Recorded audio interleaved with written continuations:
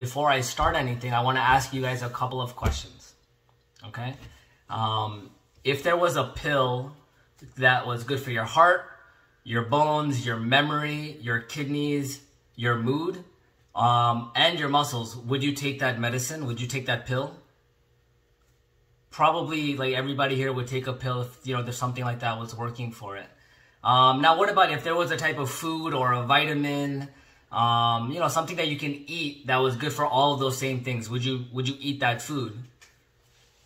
Most people probably would, right? Like, of course, like if there was something that was good for your heart, your kidneys, your lungs, your brain, your bones, it sounds like something that everybody wants and everybody would take 100% of the time. Well, there isn't a food, there isn't a pill, there isn't a vitamin, there isn't a supplement, there isn't an injection that can do all of that. But there is something that can do all of those things, and that's what we're going to talk about today. Exercise, specifically strength training, is the closest thing to a miracle drug that there is. So we're going to talk about all of the benefits of strength training and exercise.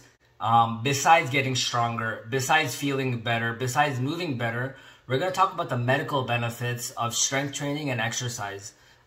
That's what I want to talk about today with all of you.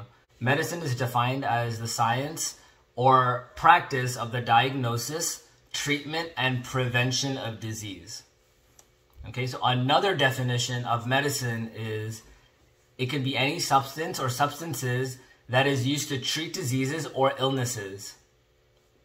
And another definition of medicine is the science or art of dealing with the maintenance of health and the prevention, alleviation, or cure of disease.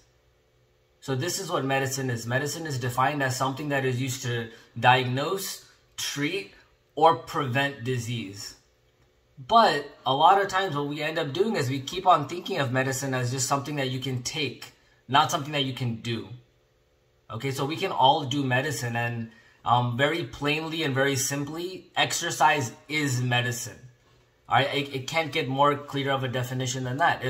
If medicine is something that is used to maintain, prevent, or cure disease, that's what exercise is. But right now we're conditioned. Everybody thinks that medicine is something that somebody gives to you. You go to your doctor, you go to your pharmacist, you go to any place like that, and it will give you a medicine. But we don't think that exercise and something that we can do, like yoga is a medicine, meditation is a medicine, exercise and strength training is also medicine. And the amazing thing about what I do every day is I use exercise to help people manage their diseases and also cure their diseases. So exercise is a proven way to treat, prevent, many chronic conditions. So something that you might have had for 10, 20 years, exercise is a proven way to lower the severity of these chronic conditions, maybe even prevent it from happening in the future. And the best thing is there's no side effects, right? When you're taking some medicines or pills, there might be some side effects you're not really hoping to get. You can get dizziness, you can get stomach problems. All of these things are common side effects of medicine. But with strength training and exercise, there's no side effect. Sometimes people say, but exercise sometimes hurts me. Sometimes my shoulders hurt, my knees or my back hurt. My answer to that is that's not a side effect. That means that you're taking the wrong medicine or exercise. If you're doing the wrong exercise, that's why your back is hurting or your knees are hurting. But if you're taking the right medicine or the right exercises, there should be no pain. It should feel great. You should feel energetic. You should feel happier. You should feel really confident about yourself. And that's really the only side effect that I see of, exercise as medicine. So we're going to talk a little bit now about the different parts of medicine or the different areas of your body that exercise is proven to help. And then after this, I'm going to take you all through like a short 10 to 12 minute exercise routine just to show you like how it should feel when you're exercising. And that's the important thing here. Okay. So first thing, for your bone density. So people that have osteoporosis or osteopenia, especially when you get older, more common in women, more common in Asian and white women. But That's a very common thing, and that can lead to many other medical complications as well. But high intensity strength training has a direct and positive relationship to bone mineral density. So, and they did that, if they did that with a combination, if you do high intensity strength training and you take calcium supplements together, then that has an even better effect on your bone mineral density. And it has an added benefit of improving your balance, improving your strength, and improving your muscle mass compared to if you only take calcium or vitamin D supplements. So most commonly when people get osteoporosis diagnoses, they get some injections every couple of months. Sometimes they're taking like a vitamin D supplement, they're taking a calcium supplement, but they're not exercising with it. And that's the important thing, because that combination is what really gives you the best results, and you can slow down the progression of osteoporosis. Or if you have osteopenia, you can prevent osteoporosis from happening. If you start exercising early enough, your bone mineral density can stay strong and healthy the rest of your life. It doesn't have to develop into osteoporosis. Cognitive functioning, so your brain power. That's a little bit unexpected, but strength training is helpful in preventing dementia and Alzheimer's. Or if you have dementia and Alzheimer's, it also improves the cognitive function in older adults. So it can also help you improve your memory, and it also improves your focus and attention. So this is a really important benefit of strength training. And there's other types of exercise that also help your cognitive function, like yoga, dance. Learning new things, learning new movements is a great way to make your brain really stimulated. And that's a great thing to do to prevent dementia, Alzheimer's from happening. And it's also a really important thing to do as you get older and older and older. And it's fun, it's fun to get social, fun to get with a group of people and exercise together. You get to talk, you get to move around, and that's great for your brain. And the crazy thing about exercise is it makes you smarter. It makes your memory better. So if you're a student, or if you know any students, they should also be exercising, because that's going to help their memory get better, so they can perform better in school as well. Also, this is this next part that I'm going to talk about. It's something that I'm really passionate about, because it's something that we don't talk about enough as a community, especially communities of color.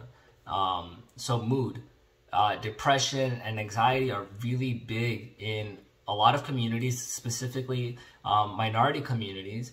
And a lot of times people are avoiding going to psychologists, avoid going to therapy to talk about what's going on.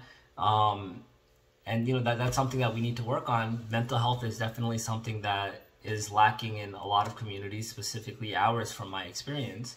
But strength training and exercise can improve the symptoms of depression. It can improve the symptoms of anxiety disorder. And it is shown to improve or increase the release of these chemicals called endorphins, which are basically responsible for making you feel happier, making you feel more energetic, making you feel like, you're in a happier place. So exercise is directly shown to improve symptoms of depression and anxiety disorder, and that's something we need to talk about. Mental health is a place in medicine that is not necessarily, it's not utilized enough. It's a place in medicine where it's definitely lacking people going to see their mental health providers, and people are more and more depressed and anxious these days. Exercise is a great way to work on that. Work on yourself, make yourself feel more confident, make yourself feel stronger, and make yourself feel in control. And these things all, in addition to the chemical side of it, it also gives you a lot of psychological strength. It also gives you a lot of emotional strength as well. Okay, so those are some of the unexpected benefits of strength training, but there's many more. How many people here know somebody with heart disease, or high blood pressure, coronary artery disease? Everybody knows somebody. So specifically in my family, my dad has 9 brothers and sisters. So he's one of 10. He's the middle child. And out of his family, out of all of my aunts and uncles, 7 of them had bypass surgeries already. Some, like a couple of my uncles, they had it in their 50s. They had the bypass surgeries in their 50s. My dad, I think it was in his early 60s or late 50s that he had his bypass surgery. And 7 out of 10 of us have heart disease.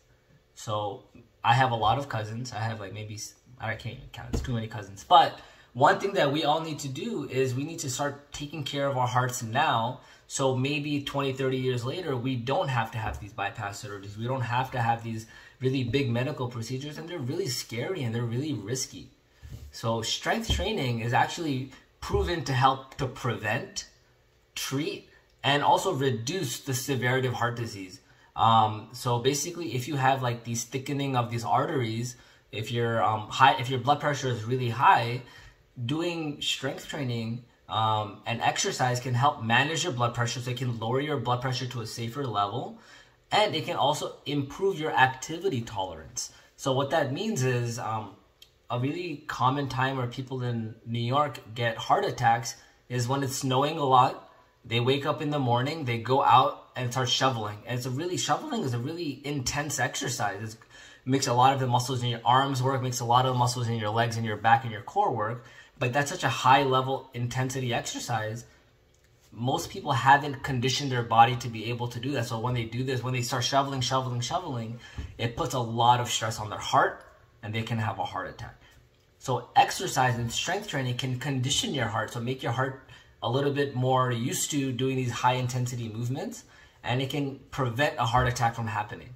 The other added benefit of exercise is you can notice things about yourself. So one thing that my mom told me recently, maybe 4 or 5 months ago, when she was walking uphill, she started noticing, she was getting short of breath. She didn't have any chest pain or anything, but she was getting more tired than she was expecting. That's something you can only learn from exercise. If you're sitting all day, just working on your computer all day, and you're really just, walking slowly every day, you don't notice how your heart is handling these higher level of activities. So what did my mom do? We told her to go to her primary care doctor. Her primary care doctor noticed something a little bit abnormal in her EKG, and then she was referred to a cardiologist. And luckily we know a really good cardiologist in our family because of all of my dad's brothers and sisters who needed it. So they did a stress test on my mom. They found a couple blockages. They found like abnormality in the EKG on the stress test, which means she was walking on a treadmill, and they saw that her heart wasn't pumping the right way. The electrical activity was a little bit off, and then they sent her to get an angiogram, and they saw a couple of blockages. So they caught it early enough, so she had stents put in. But if she waited 5 or 10 years, and if she was never walking, never exercising, she never would have felt short of breath. So, like exercise is great to treat, but it's also great to diagnose these things as well. And that's the important part. And luckily, my mom was able to get evaluated and seen early rather than having to get a bypass surgery 10 years later. So that's another really important benefit of strength training. It also helps you diagnose these things as well. The other big thing in minority communities, especially people of color, diabetes. How many people here know somebody that has diabetes or pre-diabetes? Right? So pre-diabetes is when your A1C is between 6 and 6.5. Anything higher than 6.5 is diabetes. Anything less than 6 is good. That's normal. You want to have your A1C numbers less than 6, right? So what does that mean? If you have 6.4 or 6.1 or 6.2, that doesn't mean you're healthy. That means you have pre-diabetes. Okay, like that's one thing I want to make clear. If your number used to be 10, if your A1C used to be 10 and now it's an 8, doesn't mean you're healthy. That means you're just less unhealthy. Okay? So what is one really great way to improve your diabetes, your blood sugar, your A1C numbers? Exercise. Exercise is a great medicine for your blood sugar. If you exercise, for enough amount of time, so that doesn't mean if you exercise for one day and then you're done for the year. You have to exercise, for many, many days, for like months and months and months. But it can make your insulin work better. So the insulin sensitivity increases when you exercise and strength train. And what does that do? Well, diabetes is when your insulin is not working properly. So if exercise makes your insulin work better, your diabetes is going to improve. So insulin helps to take the sugar that's in your blood. It takes it and helps to transport it to your muscles, to your organs, so it can be used, right? So that's what insulin does. Exercise helps insulin do a better job. And also exercise helps you lose weight and helps you manage your weight.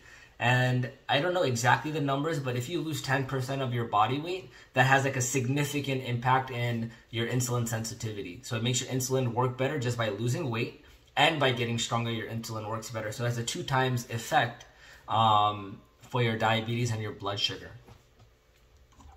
Almost done. But this is a part that, especially right now as a physical therapist, I see a lot of. And exercise can, just simply save your life. One of the leading causes of death and mortality in elderly people is falling and fracturing their hip. This is something that, my grandmother, like many years ago, when I was still in junior high school, and I was, I think, like 11, 12 years old, she fell, she fractured her hip, and then it was all downhill from there. And even now, like, when I work in patients' homes and I see them, a lot of these elderly people, they're doing well, they're active, they're walking around, they're cooking, they're going to the grocery store, and then they fall, and then they become bedbound, and then they're not able to get out of their bed, or even sitting on a chair sometimes is hard for people. This is how a lot of people die, especially in the older population. But exercise and strength training is number one. If you've fallen and fractured your hip, it's the only thing that's going to help you walk again. If you get stronger, that's the only thing that's going to give your body the support and the strength to continue walking again. But even more importantly than that is, if you exercise early enough, then you'll be stronger. Your balance will be better. So maybe you don't fall and fracture yourself in the first place. Or if you exercise, since you were much younger, your bone density is going to be stronger. So if you fall, you don't fracture anything. You just get a little bit of a bruise. And then, in 4 or 5 days later, you're back to your normal routine. So exercise can help to prevent these fractures from happening. But if you do get a fracture, it's the only thing that's going to help you walk again. It's the only thing that's going to help you get out of your bed and return to a normal life. And specifically in, the orthopedic world, so anything dealing with joints and bones and muscles, the number one predictor to see if people recover or rehabilitate better is strength. So it doesn't matter how flexible you are. It doesn't matter how good your doctor or your therapist is. It doesn't matter. It matters on how strong you were. If you were stronger before your injury, then the chance of you recovering after your injury is much, much, much higher. And that's the only proven thing to help to reduce the risk of disability in the future. So these are all of the crazy, awesome benefits of strength training. So I want you to feel it. I want you to experience it. Nothing that we're doing should hurt. Nothing that we're doing should feel uncomfortable. This is just to really get an introduction to the feeling of exercise. It should feel hard. It should feel like you're breathing heavier. It should feel like you're getting tired. It should feel like you're getting sweaty. This is what exercise should feel like. So I'm going to use these dumbbells. So if you have dumbbells, you can use them. If you have cans of beans, you can use them. If you have water bottles, you can use them. Whatever you have, okay? So the first exercise that I'm going to show you guys is going to be a squat, okay? So basically you're going to have your legs a little bit wider, like with your weights right in the middle of your legs, and you're going to bend down, and then you're going to go up. So once you get that, so go down and up. So when you're strength training, it should be heavy enough that if you do 6 or 7 repetitions, you already start to feel a little tired. You should feel your heart rate increasing. I'm talking to you right now, and you can hear my voice. It's changing a little bit. I'm getting a little short of breath. And you should be able to do at least 10 to 12 repetitions without any problems if you're strength training. If it's heavier than that, that could put a little bit more stress on your joints and your muscles, but that's something more advanced.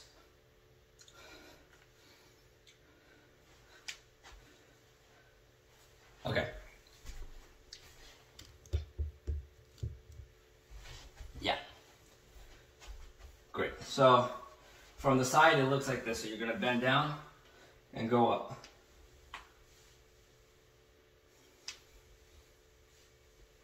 So from the front, it looks like this.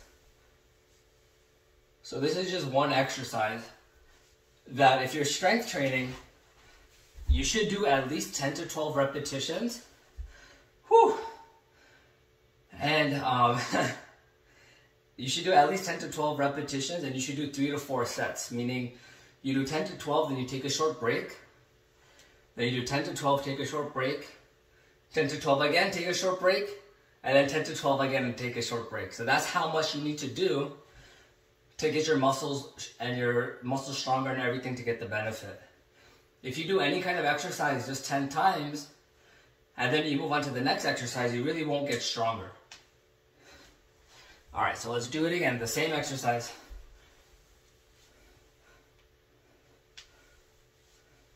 If you don't have any weights, even if you do this without weights, in the beginning, it's going to give you good exercise. But then, you can do as heavy as you can handle. So, if you can do 5 pounds, do 5 pounds. If you can do 3 pounds, you can do 3 pounds. If you can do 100 pounds, you can do 100 pounds. It's all good for you. It's based on what you can handle. So your dose of this medicine depends on your body.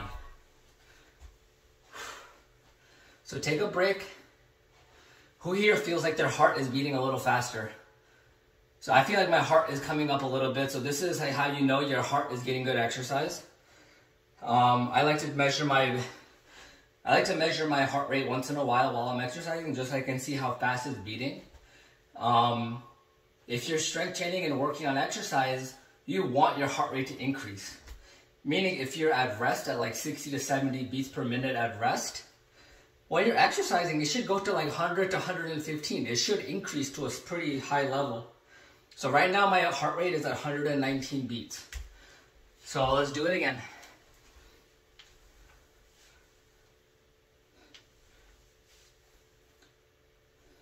If your heart rate is not increasing that much, that means you're not exercising intensely enough. Or it could mean that you have a pacemaker, you have some medication that is limiting how high your heart rate can go. And in that situation, you should definitely talk to a physical therapist so they can make sure you're exercising in a safe range for your heart.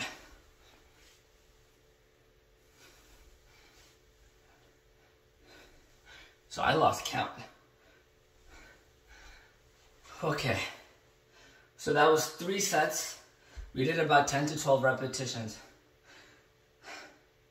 I am a little tired. It's early in the morning for me, so I'm not used to this right now.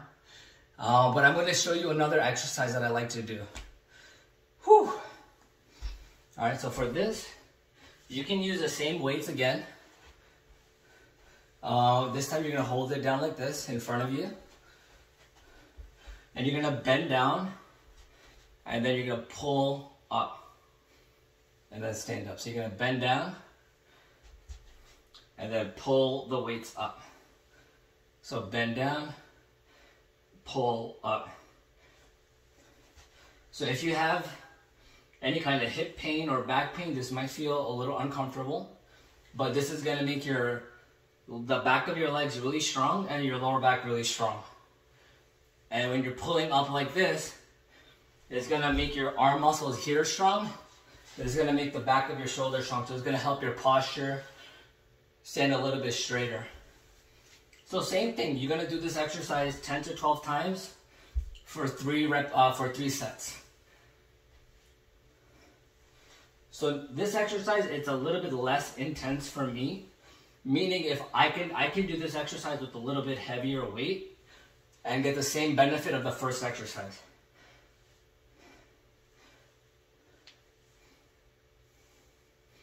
Okay. So that was 10, so I'm going to take a little bit of a break.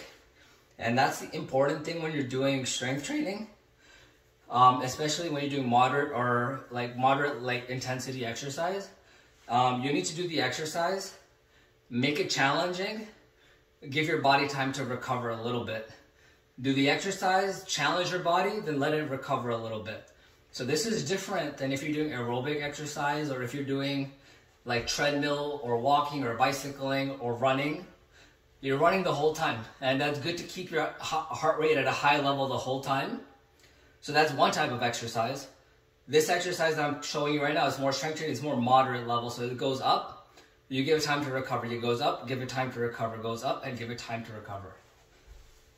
So it's a little bit different.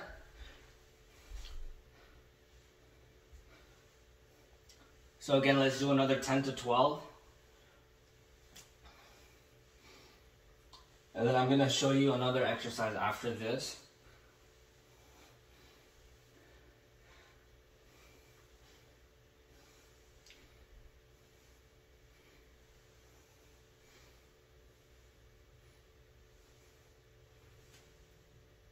So what I love about what I do with work, I like to see what people have at home and use their equipment to help come up with an exercise. So I've had people do this with a bag of potatoes.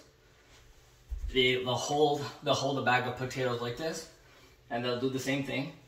So I'll use whatever you have at home. With some kids, I'll have them use like a backpack, and then they'll go down with their backpack and pull. So I'll use anything like that. I'll use textbooks, anything like that you can think of. All right. So I want to show you one more exercise. I'm a little tired. Good. So this is like just another exercise that I like doing for myself because I have some knee issues. I have some lower back issues. So I can use like these elastic bands also to get a really good exercise. So I'm going to stand on the elastic band. You can also put it around your ankles. You can also put it around your knees. Just kind of get into like a little bend and walk sideways. If you don't have the elastic bands, you can also put your hands on your legs and kind of push in while your legs are pushing out. So already I feel like a really good exercise right here in the back of my legs. All right, so you do a couple of these, take a break when you feel really tired. I'm already a little tired today. That means I need to exercise more because I'm a little out of shape, but that's okay. This is exercising my brain and my heart anyways, and that's the important thing.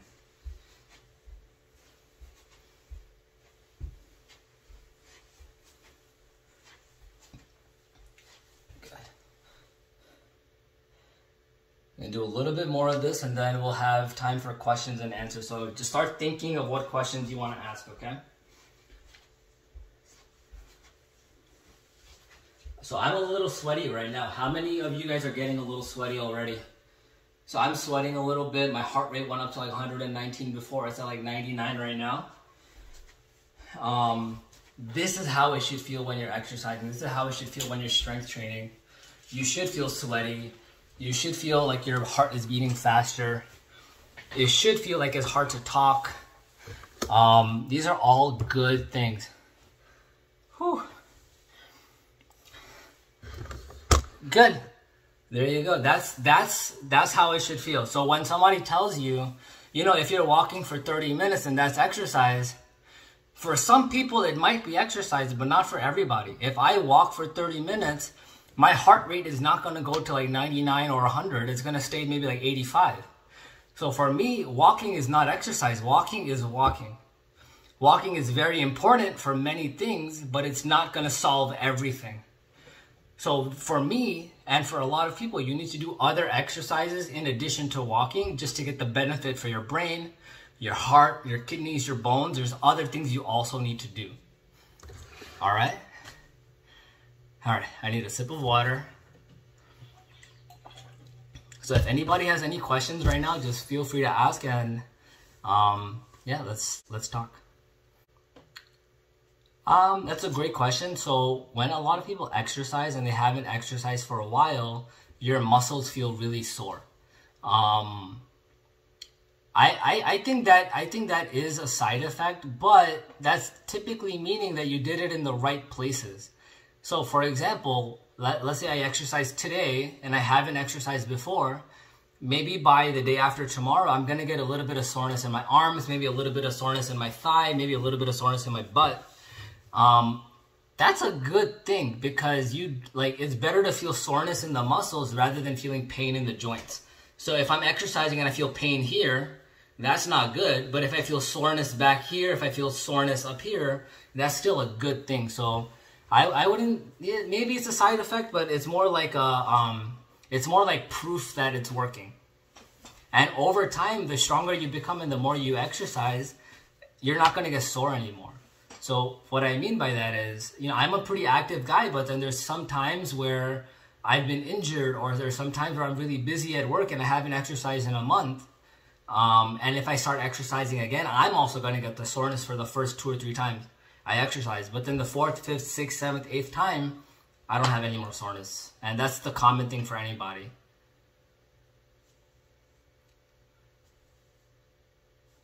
So don't be scared of the soreness. Don't be scared of the delayed onset. Like if you're waiting 2 days and you feel, some soreness in your muscles, that's not a bad thing. Just talk to somebody just so we can make sure. So one thing I always ask my patients is, where do you feel the soreness? Does it feel sore in this area or this area?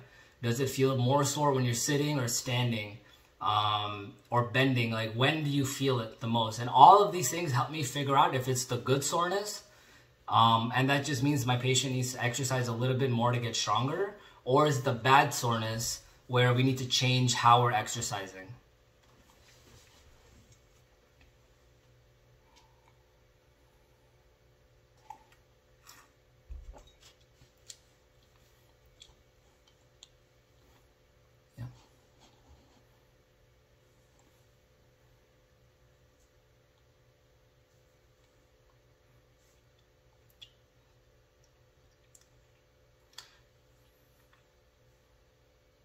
Yeah.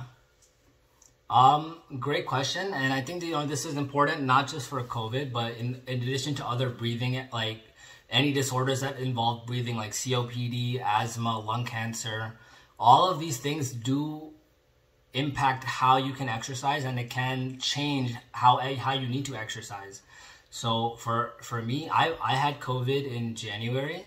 And luckily for me, it wasn't really severe. I didn't have any kind of breathing problems, but I did have like some soreness in my back. I had a lot of aches and I was really tired for like a week and a half.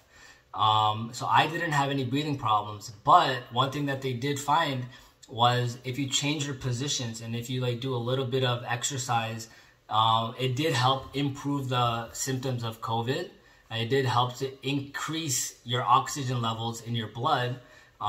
So like walking, changing positions, doing a little bit of stretching, all of these things help your breathing, because your lungs are around they're in your rib cage, and your rib cage is surrounded by joints. There's a lot of joints in your back, your thoracic spine. There's all of these muscles in your core, muscles in your chest, muscles around your neck. All of these muscles help or hurt how you can breathe. So what I mean by that is, if you have really weak muscles around your chest and your core, they're not going to expand and they're not going to contract. And you need to contract to blow air out of your mouth. You need to expand and stretch for the air to come into your mouth. So all of these things can improve through exercise. But as a physical therapist, if I have a patient with any kind of lung issue, including COVID, I need to monitor them. So when they're exercising, I need to look at their oxygen levels. I need to look at their heart rate. I need to look at how they're talking to me. Are they looking pale? Do they look more tired? All of these things are something that I keep in mind while we're exercising together, and I want to see it improve over time. Yeah.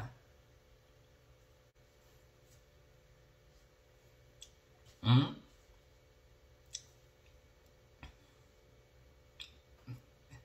Great question. Great question. And I'll tell you for many reasons why that was a really good question. So everybody talks about osteoporosis, right? Everybody knows what osteoporosis is, but there's another thing also. Like, so the muscle equivalent of osteoporosis is called sarcopenia. Sarco meaning muscle. And that's a really common thing, as you get older, your muscle density also decreases too. Your muscle mass decreases. So it's a very important thing that we need to like keep in mind as we're getting older. And it's like, I think like right after like 26, 27, 28, depending on, genetic factors, your other factors, like your muscle density and your muscle mass is at a high level at that time if you're exercising, and then it slows down and then it starts coming downward. So yes, diet is very important, especially for vegetarian people. That really influences if you can maintain your body, your muscle mass, right? If you're not eating enough protein, then your muscle mass is going to go down a little bit faster. But diet can only really maintain muscle mass. There's nothing that can increase your muscle mass besides exercise. So if you're very flexible, that's an amazing thing. And that's something that, a lot of people don't have, the flexibility in their muscles. But flexibility is not muscle mass. So like you need to also do exercises to get your muscles stronger. And then that's going to help improve your muscle density and your muscle mass, not just stretching and not just yoga. So as a physical therapist, I actually see a lot of patients who get hurt doing yoga because they do too many stretches and they don't do enough exercises to make their muscles stronger. And exercise plus diet is the only way to increase your bone, not your bone, sorry. It's the only way to increase your muscle mass and your muscle density. So you need to exercise and you need to eat. If you do one or the other, if you don't eat properly, it doesn't matter how much you're exercising. You're not going to get better if you're not eating properly. And same thing, if you're eating properly but you're not exercising properly, yeah, you can stay pretty healthy for some time, but you're never going to improve. You're never going to recover. You're not going to get better from here. But also, like, not just eating and exercise, you also need to sleep properly. Like, sleeping is very important to help your body rebuild muscle, to rebuild everything. I think those are the three main things that all need to happen for muscle density to improve and increase.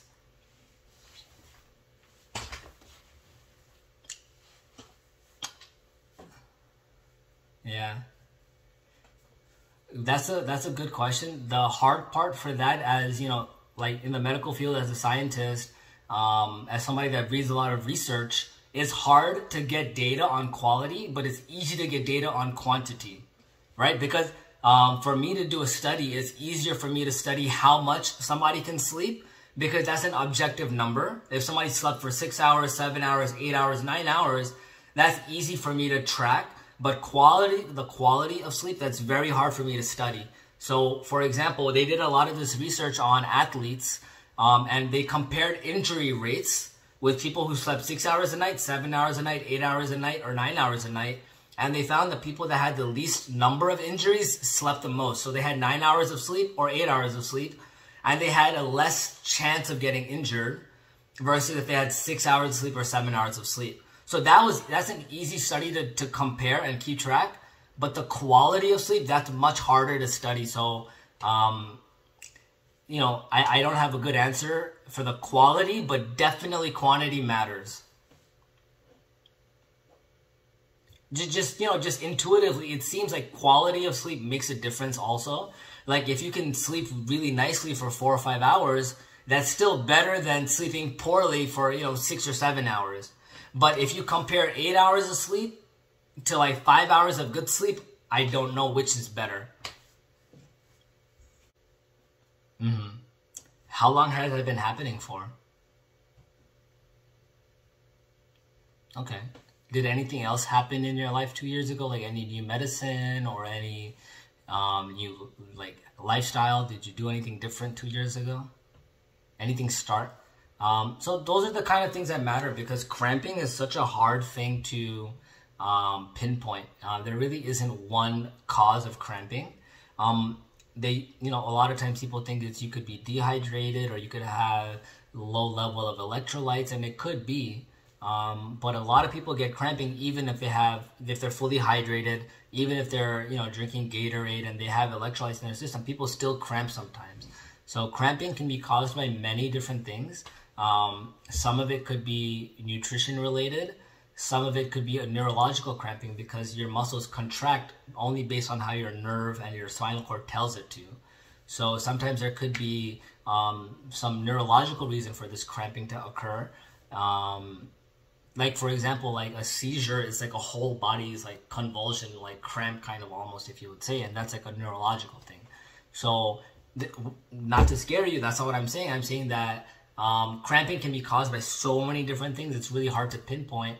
But if you've been having cramping for 2 years regularly, what I would try doing first is exercising and stretching that muscle that you're cramping. And then after 2 to 3 weeks, see if it feels like it's cramping less. And for most people, it does improve, even though we don't know why. Sometimes it does improve. So if your leg is cramping down here in your calf muscle, like if it's cramping here, this is a common place where people have cramping. People sometimes get cramping back here. So yeah, so what I would do is just do a few exercises and stretches for those muscles. And then after 2 to 3 weeks, you should feel like if there's a benefit or not. So it's that quick and it's that simple of a fix. So if you need help on learning how to exercise or stretch, that's the perfect time to see a physical therapist, because this is like a minor thing right now. And the faster you fix a minor thing, the quicker you can fix it and not turn it into a big thing. So that's what I really try to like work on with people. If you have like a small little ache, small little like discomfort, small little pain, fix it. Let's find out why it's happening. Let's correct it. Let's get you stronger, more flexible, so then it doesn't turn into a big injury or a big disability.